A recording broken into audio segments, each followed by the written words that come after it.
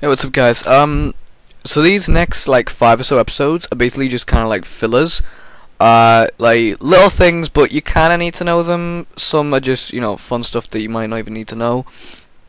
Like the last one, vibration, you don't really need to know that. Was a short tutorial, but it was just thrown in there. I'm gonna try and pack as much as I can in 50 episodes. Hell, the last 3 episodes were kind of fillers as well, anyways. But these next 5 are definitely gonna be fillers, and then the last 5 are gonna be fairly important. The last 6 even.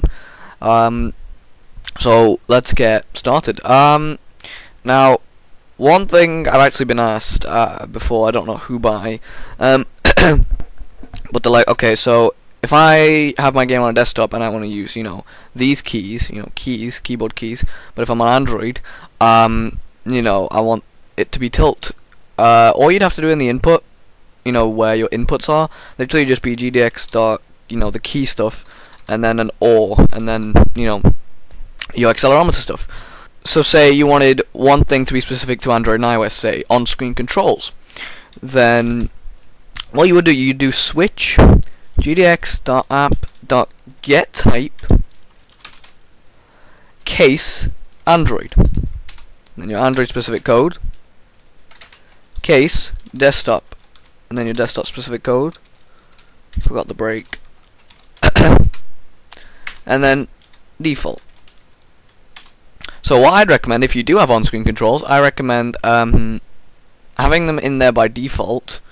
Make them a default thing. So here, have a boolean to turn them on, and then here turn them off and use normal keyboard controls. I'd still recommend keeping keyboard controls in your game, because if someone wants to connect their keyboard to the Android phone or whatnot, that's pretty much it for that. There's so if you wanted to get the version of the OS your user's running on, so for example, what you'd have to do is int version equals gdx.app.getVersion, and what this will do on desktop, it'll return it as 0.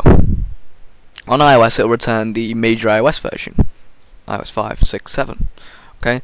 On Android, it will return the SDK level. So SDK level 3 is Android 1.5. SDK level 19 is Android 4.4 KitKat. I'll try and get the SDK levels and show it's a table. I'll try and get the table up on screen for you now, if I can.